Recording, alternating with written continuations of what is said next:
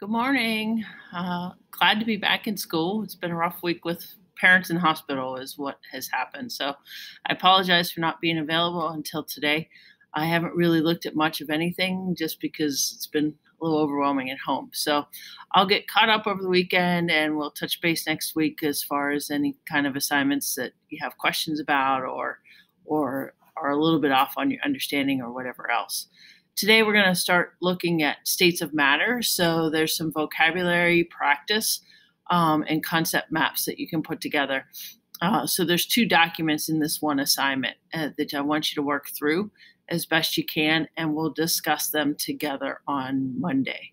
So like I said, there's some information within the document that should help you fill out the different pieces. If you get stuck on something, leave it blank for now. We'll discuss it on Monday and go through it to make sure everyone understands it. It's almost like your notes, but I'm providing information and then you're filling in your notes from that information. So if you don't understand something, we'll have that discussion on Monday. Do the best you can for today. Tomorrow will be a dry ice day.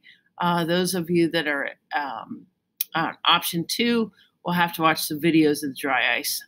I will be live streaming tomorrow, and I encourage, especially my option 2 kids, to watch the live stream during class so you can see exactly what's happening in the lab with the students that are here at school. All right, but tomorrow's dry ice. Today's practicing or getting some of those concepts of the states of matter. Hope everyone's doing well, and I'll talk to everyone on Monday. Thanks. Bye.